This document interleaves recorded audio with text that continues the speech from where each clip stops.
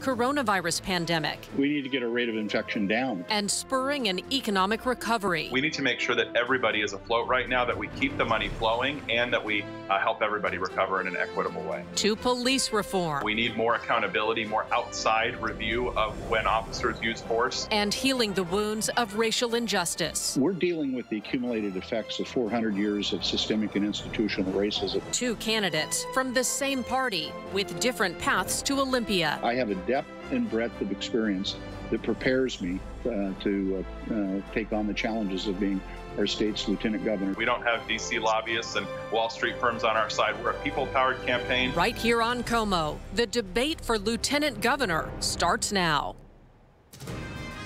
TVW Studios in Olympia, candidates Marko Liias and Denny meet to debate in the campaign for Washington's lieutenant governor. This debate has been organized by the Washington State Debate Coalition and its premier media partners. Seattle City Club founded the coalition in 2016 to enhance voter access to those who hold and seek our state's highest offices. Thank you to the Washington State Debate Coalition's lead sponsor, AARP Washington. To preserve social distancing, the moderators are seated in the main studio, while the candidates are alone in separate rooms elsewhere in the building. This debate will be moderated by 4 reporters from across the state. Jessica Janner Castro, King 5, Michelle Esteban, KOMO News, Scott Leadingham, Northwest Public Broadcasting, and Mike McClanahan from TVW. And good evening from the TVW studios in Olympia. Glad you were with us, and welcome to our candidates, Senator Marko Liias and Congressman Denny. Gentlemen, I want to confirm that you both can hear us from the studio. Yes, we can. Thank you. Loud and clear. All right, thank you.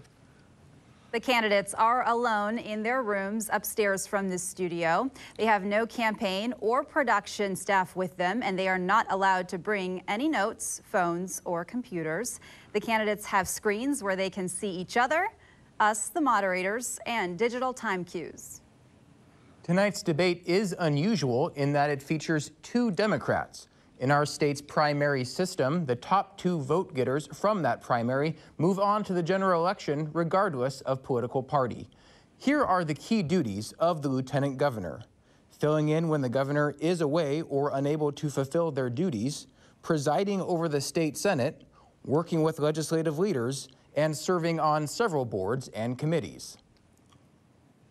And here's the format for tonight's debate. We will begin with opening statements. Questions will be asked of both candidates, who will have timed answers and rebuttals. The moderator may ask a follow-up question, and we will end with closing statements. Now, as you watch the debate, we invite you to join the conversation on social media using the hashtag WAELEX. That's hashtag WAELEX.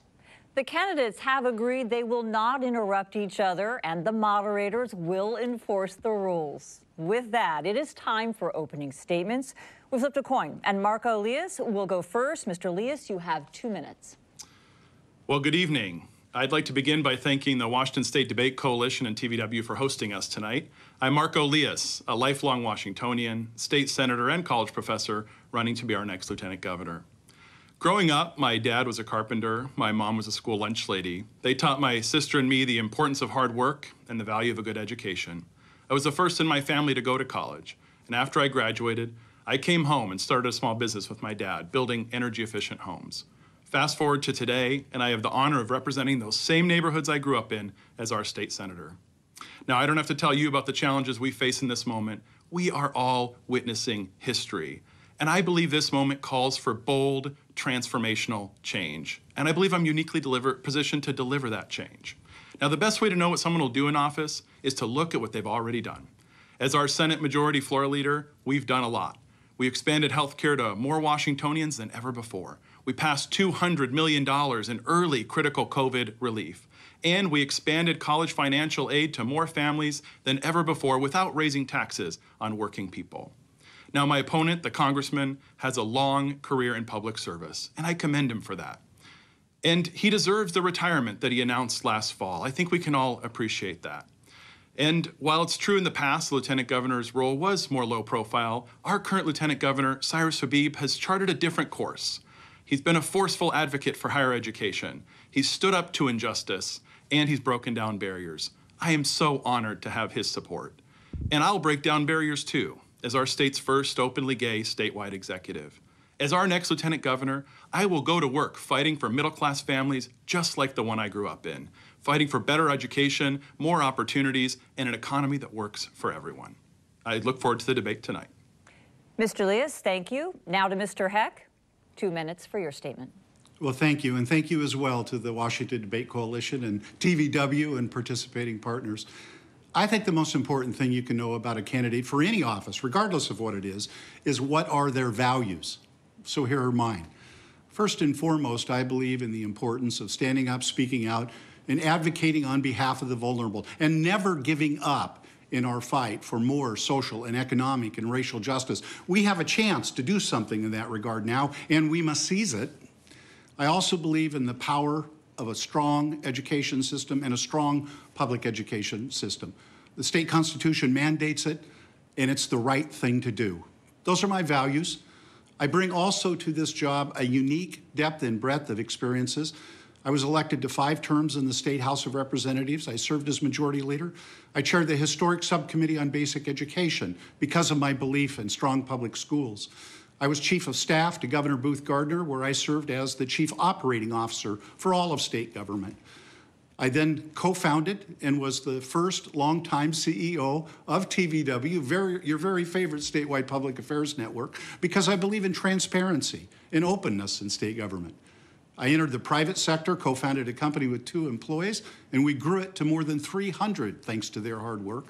And then, of course, I've had the last 8 years the honor to serve in the United States House of Representatives. These values, these experiences are going to come in handy as we confront the triple crises in Washington state: the continuing COVID pandemic, the economic recession, and the budget shortfall. We have to crush the virus, but to do that, we have to do it based on science. And we have to rebuild our economy better than before with more broadly shared prosperity and more environmentally sustainable practices. And when we deal with the budget shortfall, we must protect the vulnerable. I'm looking forward to the conversation tonight. Mr. Heck, thank you. Let's begin now with our questions. Mr. Heck, you will go first, and Mr. Liias, you will have a chance to answer the same question. As we've pointed out, you both have held elected office, and you are both Democrats. Why should Republicans listen to tonight's debate, and what are the key differences that set you apart from your opponent? Mr. Heck, you'll go first. You have 1 minute and 15 seconds.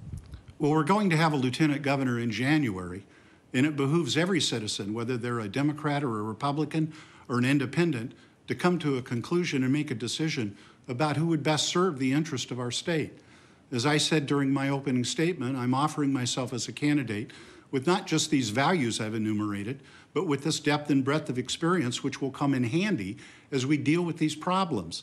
Listen, this COVID crisis is entering its 3rd surge. It isn't going away soon, and it's going to take somebody who is committed to basing our decisions on science and data to be able to combat it.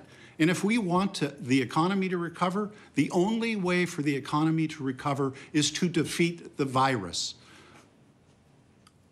Okay, Mr. Liias, same question to you. Why should voters who are not Democrats listen tonight, and what are the key differences between you and your opponent? Well, I think in politics these days, it can feel like the gulf between us is so deep that we can't bridge past it. And I know that feeling in my own life. Today is actually the anniversary of when I came out to my family and friends. And I remember that deep sense of isolation, that disconnection, that sense that maybe I would lose relationships that were really valuable to me. But what I learned through that experience was that one label doesn't define us. And that when we bridge those differences, we can find common ground together. I brought those lessons with me to the Senate. I was proud to partner with Senator Curtis King of Yakima to pass the largest transportation investment in our state history. I've worked with Senator Jeff Holy from Spokane on expanding higher education access to more Washingtonians. And as our next lieutenant governor, I'm going to bring those experiences, my relationships in the state Senate, and a proven bipartisan record to work for the people of Washington. We're going to beat COVID-19, we're going to rebuild our economy, and we're going to make sure that more people share in our prosperity, as well as enact access to health care and educational opportunities. I've done it before, and I'll do it again. You will each have time for rebuttals. Mr. Heck, you have 30 seconds. So I can't help but go back to the premise of your question initially as to why should any Republican vote in a race. It's the same reason every American, I believe, should exercise their franchise every opportunity that they have. I believe it's a sacred responsibility. I'm somebody who comes from a family who had a member who gave his last full measure of devotion to this country. And it is unconscionable to me to miss the opportunity to participate in this great democracy, irrespective of your partisan identity. Mr. Liias, you have 30 seconds. Well, I think to face the challenges we have in front of us, we have to be able to bridge that partisan divide. And my record in the Senate for the last 6 years has been working with Democrats and Republicans when I was in the minority and in the majority in the Senate to deliver real change for Washingtonians. That's why this January we had the strongest and best paid family medical leave program take effect right before the pandemic struck, because Democrats and Republicans, led by me and so many others, came together, got the job done. That's what we need to do again in this moment. I would like to ask some follow-up questions. As Mr. Liias pointed out in his opening statements, Mr. Heck, some people raised eyebrows when you announced that you would run for lieutenant governor, as you had announced your retirement last year. Why not just step aside? I announced my retirement from Congress. I was, as I said at the time, my soul was weary of that politically toxic environment. I never said that I was retiring altogether, nor did I say that I had lost my passion for public service. In fact, most of my public service career, as I've enumerated, has been devoted to state government. It is where my heart it is where my passion is. And I think there are a lot of problems here that I can bring my experience to bear on helping our state move forward. Okay, Mr. Heck, thank you. Mr. Liias, to you. As majority floor leader, some people would argue that you currently hold a more influential role as far as party politics is concerned. So why do you want to be lieutenant governor? Well, I'm not interested in party politics. I'm interested in delivering for middle-class families just like the one I grew up in. And as our current Lieutenant Governor, Cyrus Habib, has shown, this office can be a game changer in bringing the kind of changes we need in our state. We need to get health care to more Washingtonians. We need to continue to invest in educational opportunities. And we've got to rebuild an economy that works for everyone, not just those at the top, the millionaires and the billionaires and big corporations. We need proven bipartisan leadership that can meet this moment and lead our state forward. That's why I threw my name in the ring, and that's why I'm running. Okay, thank you to both. And the next question is for both candidates, but this time Mr. Liias will answer first and then Mr. Heck. Senator Liias, you are considered a progressive Democrat, more in the left-leaning part of your caucus. And Congressman Heck, you are considered a moderate Democrat, more to the right of some members of your your caucus. And as Senate President, the Lieutenant Governor can cast a tie-breaking vote in the Senate and also chairs the powerful Senate Rules Committee, which can kill any bill by preventing it from ever coming up for a vote. So if elected, would you take an active role in trying to ensure equal opportunities for bills from both parties or factions within parties to be heard? Or would you prioritize bills that align with your political ideals and vision for the state? Mr. Liias, you have 1 minute, 15 seconds for your answer. Well, if you look at the last 6 years of my work in the Senate, you'll see that I've worked with Democrats and Republicans to get things done. It's also why 3/4 of our Senate Democratic caucus, the most conservative members of our caucus and some of the most progressive, have endorsed my campaign. They know that I'm a proven bipartisan leader. And while I bring my own values, I bring my own commitment to making sure that middle-class families, just like the one I grew up in, get a fair shake from our state government. I will work with anybody to move our state forward. I've worked with Senator King to invest in transportation in his community and in mine. I've worked with Senator Holy to invest in more access to higher education in Eastern Washington and in Western Washington. I think our values and the things that bring us to politics are important, but what's more important is to deliver change for Washington families. That's what my record has been over the last 6 years in the Senate and over the 12 years I've served in our legislature. It's why I'm so trusted in the legislature to deliver real change on big issues, because people people know that when I sit down at the table with them, I will negotiate in good faith to find agreements that will move everybody forward in our state. That's just the practicality of what we need to do in this moment, is to help our state move forward together, not by drawing lines, not by labeling people, but by working together to overcome our differences and deliver. And Mr. Heck, you have a minute 15 for your answer. I think bipartisan solutions should always be our goal. Look, they're not always going to be possible, but they should always be our goal. I'm somebody who still believes in principled compromise. It's my record in the United States Congress when I led the effort for the sweeping Puget Sound Recovery Act that passed in a bipartisan manner out of the U.S. House, and when I led for the longest ever reauthorization of the Family Wage Job-Creating Export-Import Bank, which creates and is responsible for thousands of jobs in Washington state. But really the question is, why are bipartisan solutions to be desired? And the answer is because they're sturdier. Now, we've all lived long enough and seen enough elections where the tide comes in and the tide goes out. And if all we're going to do is adopt one side just to be repealed when the other side comes into power, then we haven't provided stability or sturdiness to our solutions. No, they're not always going to be possible, but they ought to always be the objective of what we're trying to do. That's been my track record in Congress, and that's how I would be Lieutenant Governor if I were given the honor to be so. Well, Mr. Liias, you now have 30 seconds for a rebuttal. Well, I think what's critically important for voters to consider right now is that in January, we have some real big challenges on the horizon. And I think voters need to consider who is the best equipped to work within the Senate right now to make change. And when you look at my record, I've been in the Senate making change all these years, advancing healthcare access, advancing educational access, and helping our small businesses and struggling families. With all due respect to my friend, the congressman, he has been in Washington, D.C., a much different environment, a much different situation. I bring on-the-ground experience here in Olympia, delivering change. You're out of time. Mr. Heck, your rebuttal, 30 seconds. Well, thank you. I think the senator's premise seems to be that it always must be an insider. Frankly, my experience managing small, medium, and large organizations is that if you're seeking bold and transformational change, it often isn't going to come from a longstanding member of the inside of the club. And that's what he is frankly suggesting.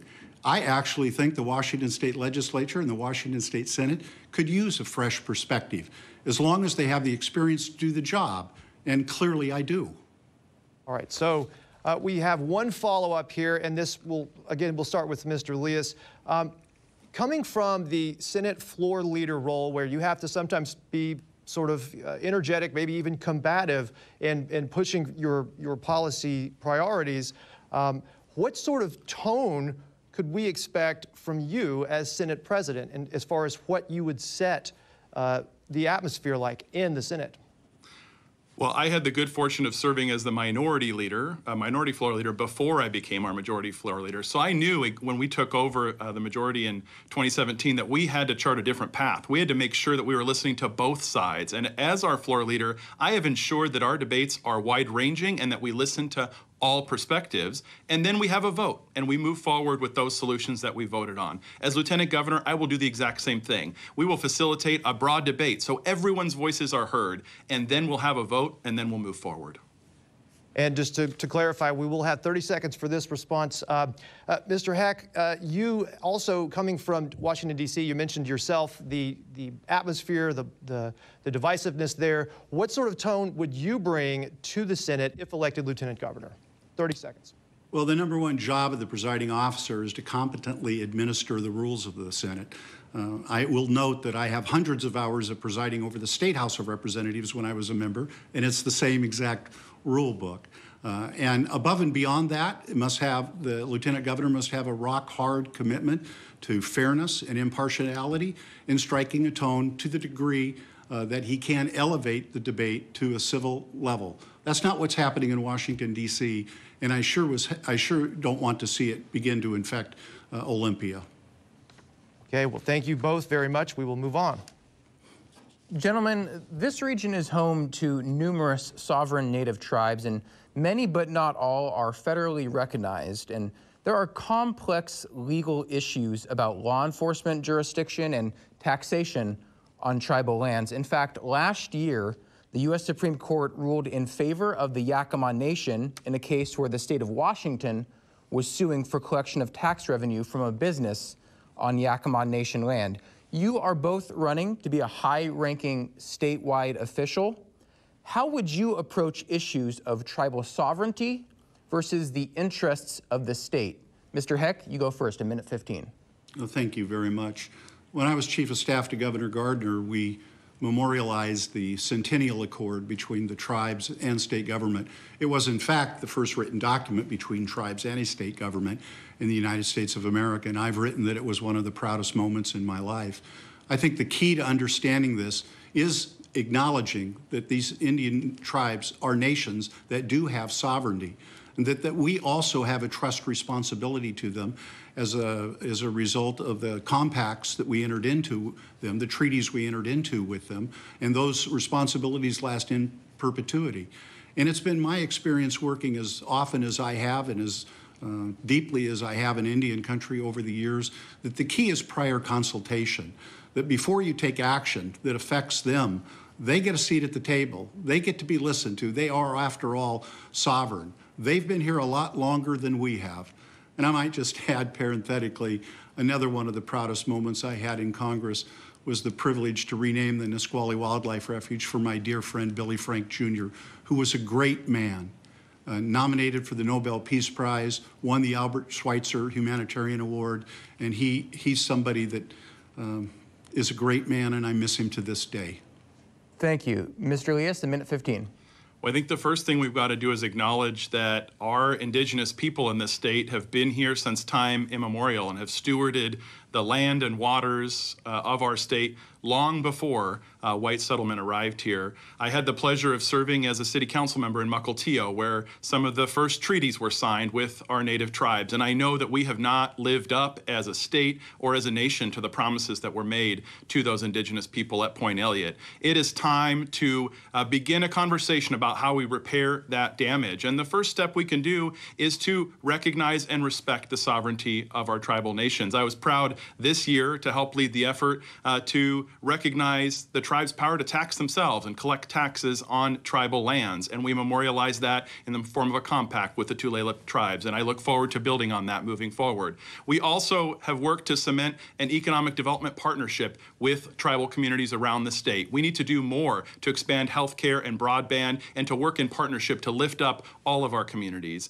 And we've also got to recognize the leadership role that our indigenous peoples have played in ensuring the protection of our clean air and water. I was so proud of the work we did to protect our orca in conjunction with our native tribes, and I look forward to working on the threat of climate change with our indigenous communities as well. And Mr. Heck, 30 seconds for a rebuttal if you'd like. I don't. I thought Senator Liias said it well. Okay, well, I do have one quick follow-up, though, on a similar topic. Some cities and municipalities have opted to mark Indigenous Peoples Day instead of Columbus Day. The U.S. government, of course, still recognizes Columbus Day as a federal holiday. President Trump recently remarked on it at a rally as supporters booed and jeered the idea of Indigenous Peoples Day. What do you think about the idea of celebrating Indigenous Peoples Day instead of Columbus Day? 30 seconds to you, Mr. Heck. I don't need 30 seconds. It's a great idea, and we ought to do it. Okay, and Mr. Liias. Yeah, I agree. I think it should be a state holiday, and we should honor the history and the legacy of the people who've been here since time immemorial. Great. Thank you so much. Gentlemen, this next question is for both of you, but I'm going to start with you, Senator. It is possible if you are elected to serve as lieutenant governor, you could end up serving as governor of our state. A lot has to happen first. In the event that Governor Inslee is reelected for a third term and Joe Biden should win the White House, it is believed that Inslee could possibly be tapped for a position with the Biden administration.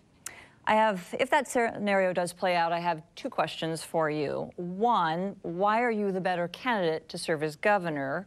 And two, would you make a run for the governor's office in 2021? Senator, we'll start with you. You have 1 minute and 15 seconds. Well, thank you so much. This is one of the most important roles of the lieutenant governor, and I wouldn't run if I weren't qualified to step up. I've been proud to work alongside Governor Inslee to take bold action to confront the climate crisis, to expand health care and pass our first public option, and to pass the new Long-Term Care Trust Act to help our seniors. I'm excited to partner with him as our next lieutenant governor, and I've also been recognized by my Senate colleagues who have elected me both to a leadership position, but have endorsed me in this campaign. They know the quality of my leadership. They know that I can lead our state forward. Now, I am not seeking this office as a retirement job or as a springboard to higher office. I am running to be an advocate for working people in our state. And I don't know Congressman Heck's motivations. I can just say that I am running because I am eminently qualified to take on this task. Now, if for whatever reason Governor Inslee cannot complete his term, I would serve temporarily until the people of Washington elect a new governor, and then I would return to my post as lieutenant governor. This is the job I want. This is the job I'm qualified for, and it's the best place for me to make the bold transformational changes we have in this moment in our state, expanding healthcare, education, building an economy that works for everyone. Senators, thank you. Congressman Heck, same question. If that scenario does play out, why would you be the better candidate to serve as governor? And while you have said publicly you would not run in 2021, is there a circumstance that would cause you to reconsider? Well, as I've indicated before, I'm a former chief of staff to one of our state's great governors, Booth Gardner, and in that capacity functioned as the chief operating officer. That's about as close as you can be to governor without being governor as is possible. And I also think that the rest of my life experiences would help me do a better job at that should that set of circumstances arise. But I have said from day one, on the day I made my announcement, that under no circumstances would I seek re-election as governor, which would occur in November of 21. I think the reason why I would not is really important here. Whomever is governor in the January 21 session, without having been governor, without having run for it for a year, is going to be airdropped into dealing with these three crises we've talked about: the pandemic, the economic recession, and the budget shortfall.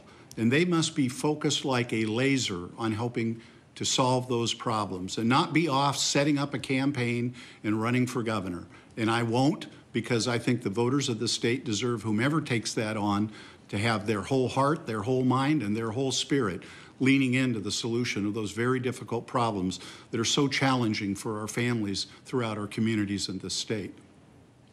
Mr. Heck, thank you. Mr. Liias, you have a rebuttal, 30 seconds.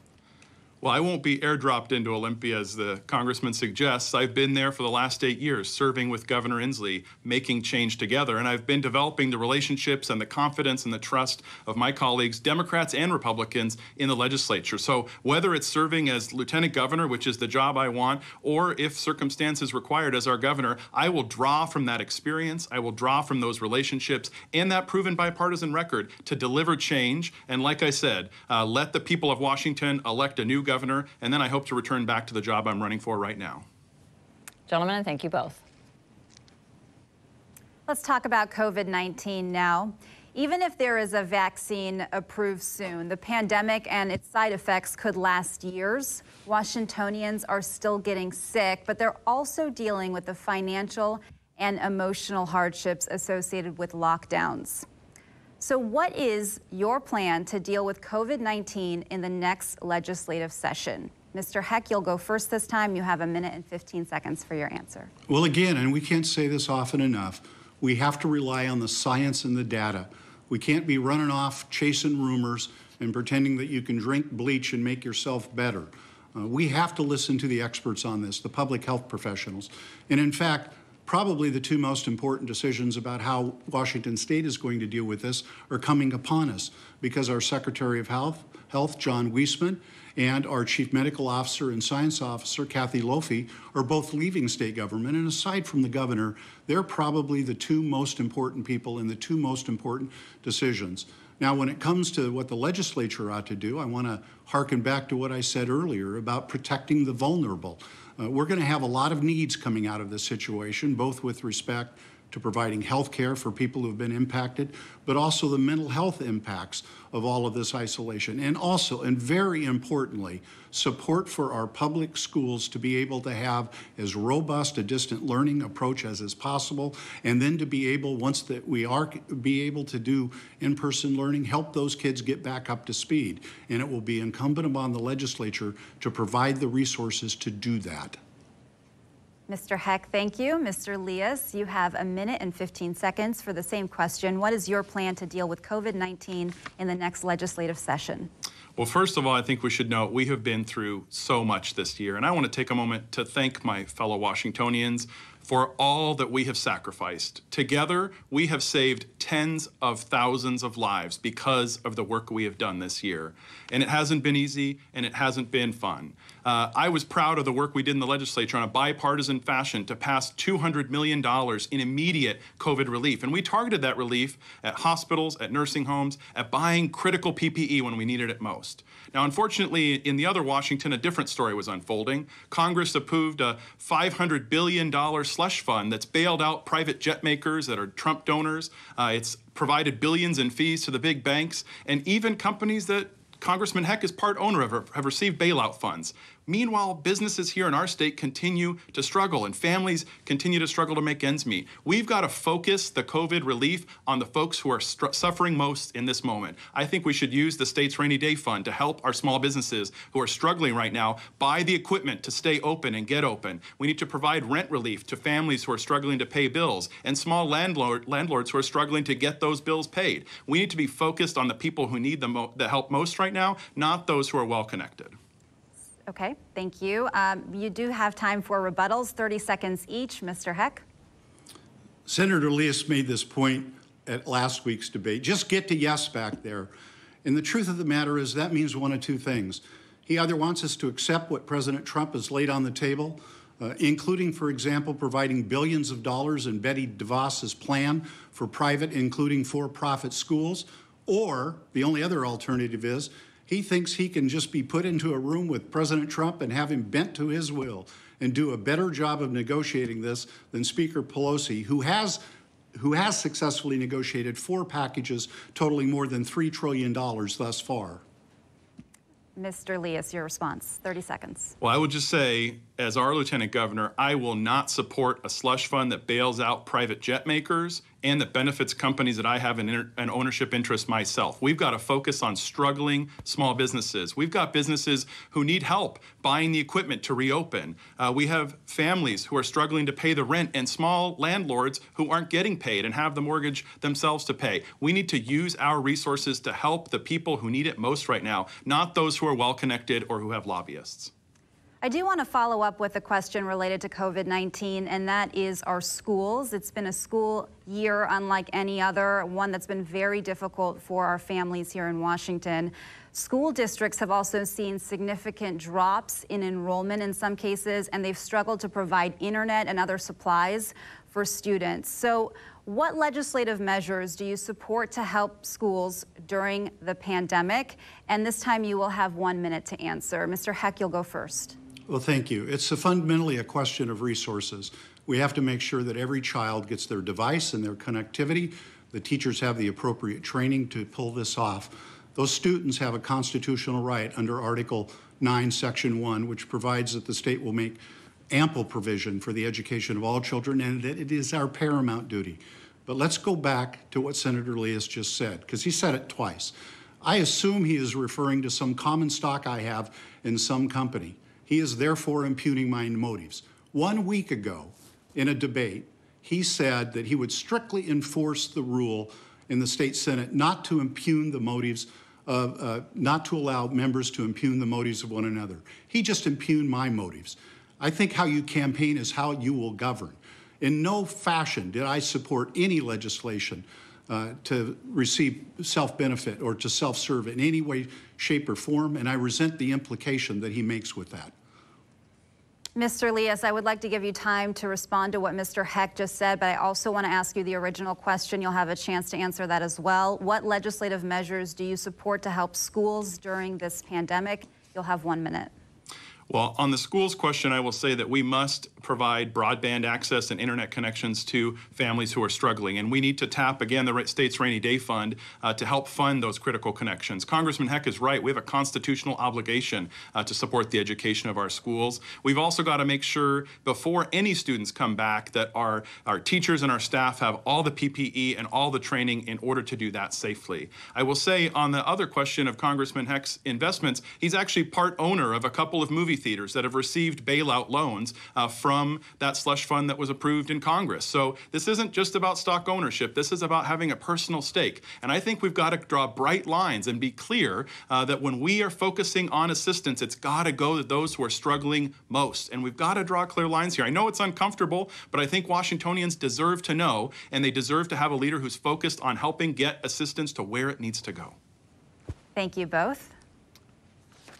Well, as I'm sure you're both aware, the state is currently projected to come up about $4.4 billion short over the next few years. And while that could change, it already has come down from $9 billion back in June. In the event that there is a significant shortfall that cannot be addressed with federal aid or state reserves, specifically, which state programs or services do you think should be cut first if cuts are necessary? And which tax increases or new taxes would you support if that seemed necessary? Mr. Liias, you will be first. You have a minute 15 to respond. Well, I will just say that we should not begin with a cuts approach. We did that in the last recession, and we are still paying for the consequences of it to this day. It shredded our mental health safety net, and we have seen thousands of Washingtonians suffer as a result of it. So we need to start with a conversation about how we use our reserves, how we use federal support, and look at new progressive revenue. I support closing abusive big business tax loopholes. I led the effort in the 2019 session to close a loophole that benefited international investment companies. It's an example of what we can do to ensure that our tax code is fair. I also support passing an excise tax on capital gains so that the wealthiest Washingtonians, those billionaires who have made more money while we've been in the midst of this crisis, chip in to help support core state services. If we do have to make cuts, we need to apply an equity lens to that decision as well. We need to make sure that the cuts we're making are smart. My dad, the carpenter, taught me that you measure twice and you cut once. We've got to be careful that the decisions we're making aren't doubling down on historic inequities. And that's why I would look at policies like our mass incarceration policies as a place that we could make savings. We incarcerate 4 times as many people as our neighbors to the north in British Columbia, and their communities are just as safe. Let's use an equity lens as we make any efficiencies. And Mr. Heck, you have a minute 15. Where would you make those cuts or raise those taxes?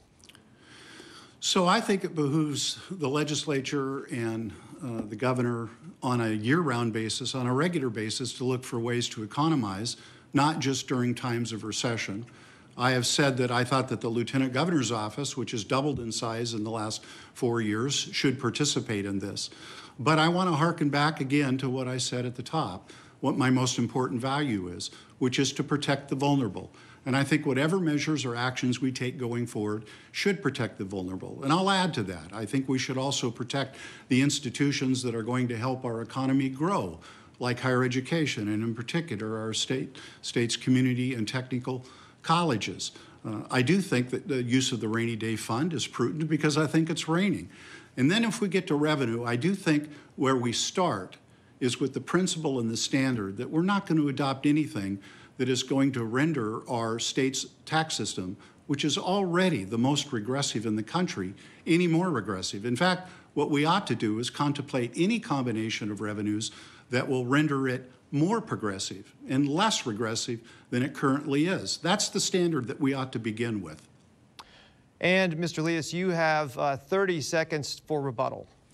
Well, these are going to be difficult choices, and that's why I think it's really critical we have leadership in the role of lieutenant governor that have the experience and the relationships in the Senate and a proven bipartisan record of delivering change. When we closed that abusive big business tax loophole for international investment companies, we got bipartisan support to get it done. I serve on the Senate Budget Committee right now. I know the leaders who are going to be making these critical decisions. I can be a voice for everyday Washingtonians, just like the middle-class family I grew up in, to make sure that we are not impacting people negatively, that we are making these decisions in a wise and prudent way. And Mr. Heck, you have 30 seconds for rebuttal. I think Senator Liias would be an excellent advocate in a continuing role on the Budget Committee, where he'll actually be in a better position to see that which he would like to have happen occur than he would presiding over the state Senate. Okay, so we're going to have some follow-up time here. You'll each have a minute to respond. I want to tackle two issues with this. Number one, I want to talk about Initiative 976 to limit car tab fees, which was approved by a majority of voters in 35 counties last November, but was recently struck down by the state Supreme Court. Voters have made it clear they want vehicle fee cuts and a fair vehicle evaluation system if elected. Would you make that a priority? And on top of that, Mr. Liias, you just referred to corporate tax loopholes, corporate tax breaks as a place you would look for funding. Could you specify what those are and answer the 976 question, please? 1 minute. Yeah, thank you. You know, I will just echo what my friend the congressman said, which is we have the most upside down tax system in the country. In Washington right now, if you're working your way into the middle class, you pay as many as 15 cents on the dollar in state and local taxes, while those at the very top pay just a penny. We've got to turn that upside down. So when it comes to those abusive big business tax loopholes, we need to look to places, and that we have a Citizens Commission that's identified this, to look for opportunities to make a difference. The courts just threw out the tax we approved on big banks. I think that we've got to go back to that and make sure that big banks are paying more.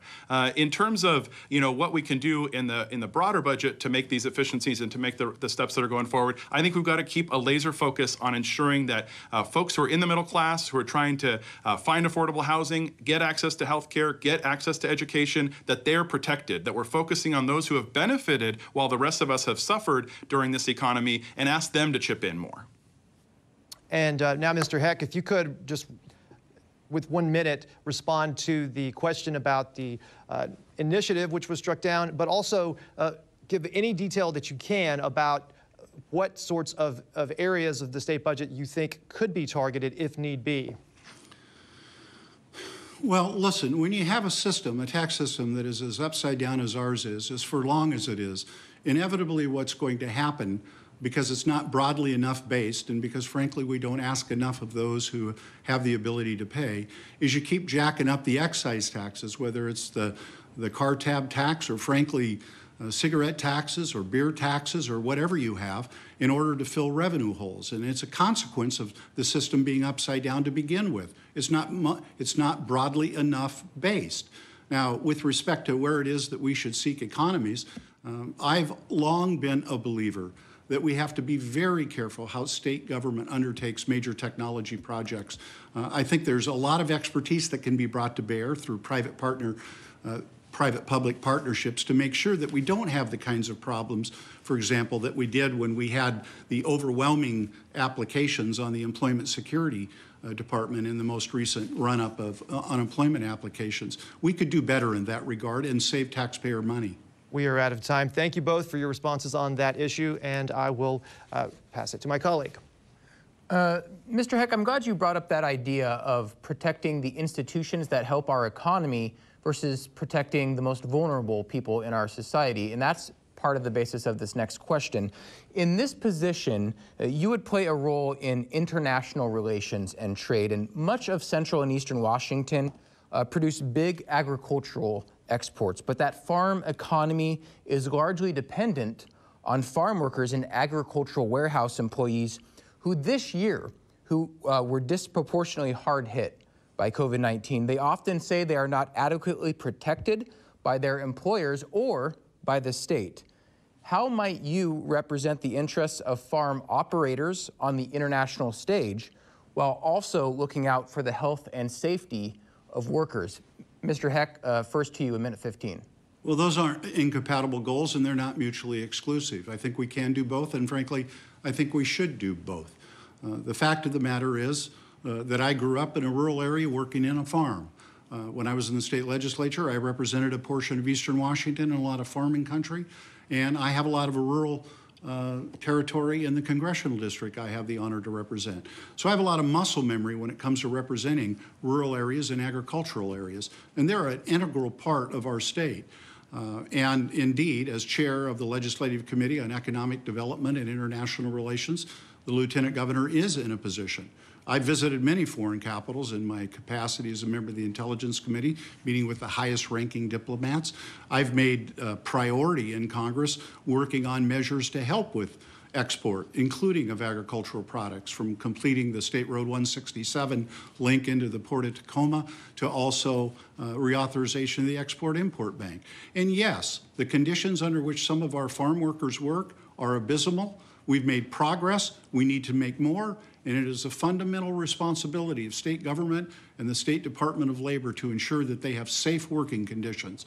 A Hispanic child is 8 times likelier to be hospitalized for COVID, and that's simply unacceptable. Right. Thank you. We have to move on. Mr. Liias, a minute 15. Well, I'll be clear that my first priority is not going to be to take foreign trips and travel. I think we've got a lot of work to do here at home, rebuilding our economy first.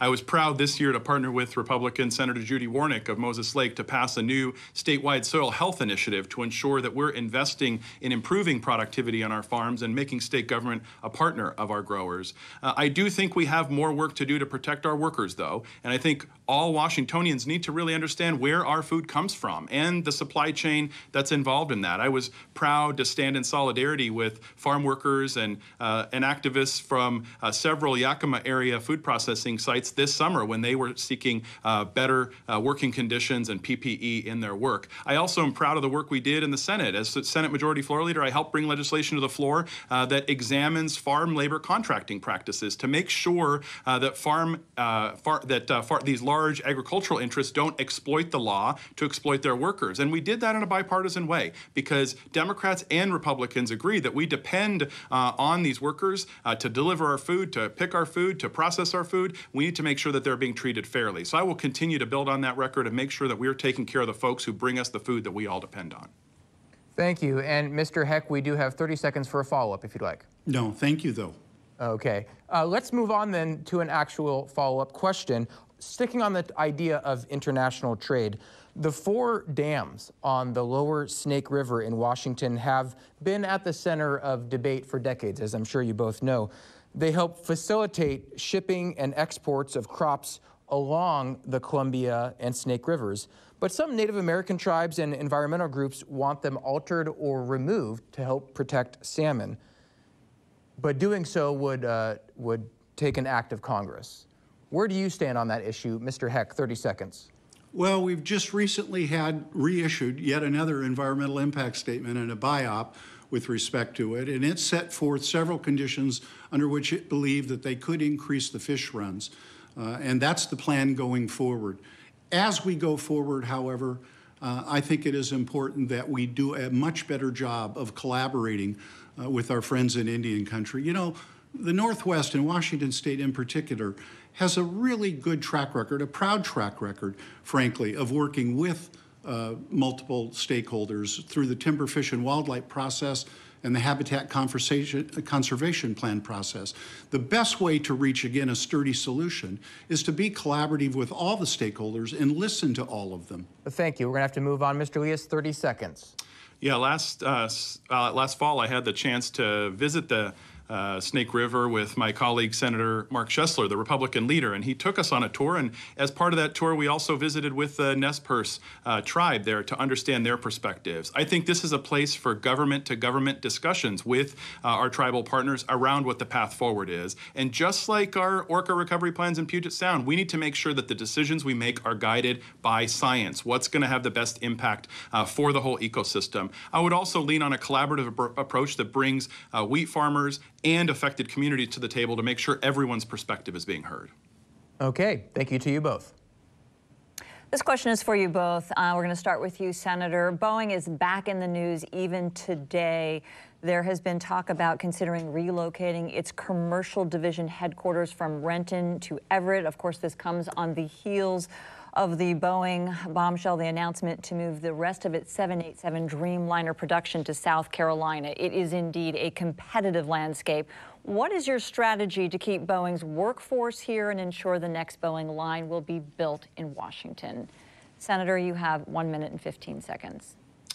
Well, I think, first of all, we have to express a deep sense of disappointment with, in my mind, the betrayal that we saw in the decision to move the 787 to South Carolina. The legislature 20 years ago passed the largest tax break in American history to try and locate those jobs here, and the Boeing company has turned their back on that agreement. And I think we need to hold the line and be clear with them that before we do anything else on the tax front, we need a reckoning for this decision that's been made. But I do think the centerpiece of our competitiveness as a state, both in aerospace and across sectors, is in two things: our infrastructure and in our workforce training. And what I'm proud of is the investments we're making in infrastructure don't just benefit Boeing, they benefit all of our companies. And I was proud to lead the effort with Senator Curtis King of Yakima and others to pass the largest investment in our transportation system in our state's history. And it's building critical freight links all over Washington, from the I-90 pass to the critical work that needs to be done in Seattle to get to the port. It's also building light rail to help alleviate congestion on our highways and create space for our goods and our people to move around more efficiently. We also have to double down on investments in our worker training system. We need more trade school opportunities, more apprenticeships, and more community college slots so that people can get retrained and trained into the jobs of the future. Thank you very much. We will leave it there. Congressman, the same question, but I'll also ask you to weigh in as well on tax concessions for Boeing. You have 1 minute and 15 seconds. If the decision on where to consolidate the 787 line had been based on merit, it would be in Everett, Washington, period, full stop. Unfortunately, it was not. However, I don't think any of us are surprised by this decision. Disappointed, yes. I think, however, that what we should do is an inventory of our considerable assets as it relates to aerospace. We are still an aerospace center of excellence, and we have lots of companies in this space, pun intended. For example, Aerotech is right at the heart of developing the longest aloft battery-operated airplane in the history of the world. That test being done just this summer. We have an opportunity to lead the world in a lot of regards because of the engineering and the technical talent that resides here. Beyond that, we have to put first and foremost the people who are going to be dislocated by this, the some thousand machinists who will lose their jobs, and make sure that they have opportunities to skill up and to be able to receive any kind of support and training they need so that they can get additional employment. And the same is true critically of the supply chain. You know, thousands of businesses support the assembly of airplanes, and we have to pay very careful attention to those small businesses throughout the state and make sure that we're there to help them as well. Thank you. Time for rebuttal. Senator, you have 30 seconds. Well, I don't disagree with the congressman. I would just add that I think this creates additional urgency to diversify our economy. I've been really proud to help grow the medical device sector in Canyon Park and in Bothell, to diversify our manufacturing base. Also to work in close partnership with Governor Inslee to pursue citing large-scale manufacturing both in the clean energy space but also in maritime electrification. We're going to electrify our ferry fleet. We can become a center of excellence in that manufacturing space as well. We've got to locate more manufacturing jobs in our state and diversify beyond just aerospace. All right, thank you very much. Congressman, you have 30 seconds. Well, I think I want to reiterate the importance of and the role of the state's community colleges and technical colleges with respect to making sure that we offer a significant amount of training that will enable people to transition to other family wage jobs so that they can provide for their families. That's another reason why during this upcoming budget challenging session, it's important not to be reducing our support to that system. All right, thank you very much. I do have a follow-up for you. Now, I want to go back to one of the other questions that one of the other moderators asked earlier, and this is with regard to the budget shortfall that the state is looking at. $4.4 billion, as you know, is projected. Both of you did talk about possible taxes, but we didn't hear anything about cuts. So I'd like both of you to address that, if you would. We'll start with you, Mr. Liias, and you have 30 seconds. Yeah, as I shared in response to that question, I think we need to apply an equity lens to any efficiencies that are going to be made. We know in the last recession, our cuts disproportionately affected low-income and communities of color. We've got to make sure this time we don't repeat that mistake. That's why I think we've got to revisit policies of mass incarceration as an example. We lock up 4 times as many people as our neighbors to the north in British Columbia, and their communities are just as safe. That is billions of dollars that we are spending over time on locking people up. I think we've got to revisit those decisions and find a better way. Thank you. Congressman, 30 seconds. Well, I did answer the question. You would specifically ask me where we would achieve economies, and I talked about, as an example, the number of massive technology projects the state undertakes and the importance to consider public-private partnerships in so that we don't make mistakes that cost us going forward. Any specific cuts that you would also address? Any others? Well, again, the idea that we should economize is not one that we should consider only during a recession. That should be a self-discipline that we apply day in and day out, even in good times. Where is it that we can do more with less without compromising services to the vulnerable? All right, we'll leave it there. Thank you, both. Unfortunately, gentlemen, we are out of time for any more questions tonight, so we will move on to closing statements. Mr. Liias, you will go first this time. You have 1.5 minutes. Well, what a night. When I was in high school, I participated in debate club, and our coach, Mr. Hellman, always reminded us that the skills that we would learn there would help us out later in life, but I never imagined it would lead me to this place. I owe everything I am to our state, to the opportunities that I've had here. And for the last 12 years in the legislature, I've worked to pay it forward, to help families afford housing and health care, save for college, and build a better life. And I think in this moment, with this unique race, we have 2 Democrats for the first time in state history in a race like this. There is still a clear choice. After 40 years in politics, Congressman Heck has just become too close to the special interests. And over the last 8 years in Congress, we've seen some of those results. A COVID relief slush fund that benefits private jet makers while families in our state continue to struggle. My record is different. I have been a proven bipartisan leader in the legislature, investing in healthcare expansion and higher education, ensuring that all Washingtonians have access to basic state services in this critical time, and passing a COVID relief package that was focused on hospitals and nursing homes and PPE, not on helping out those who are well-connected. Tonight, I'm asking for the opportunity to take my experience, my proven relationships in the state Senate, and my bipartisan record and put it to work for you, fighting to lift up our state, build an economy that works better for all of us. I humbly ask for your vote, and thank you for this opportunity.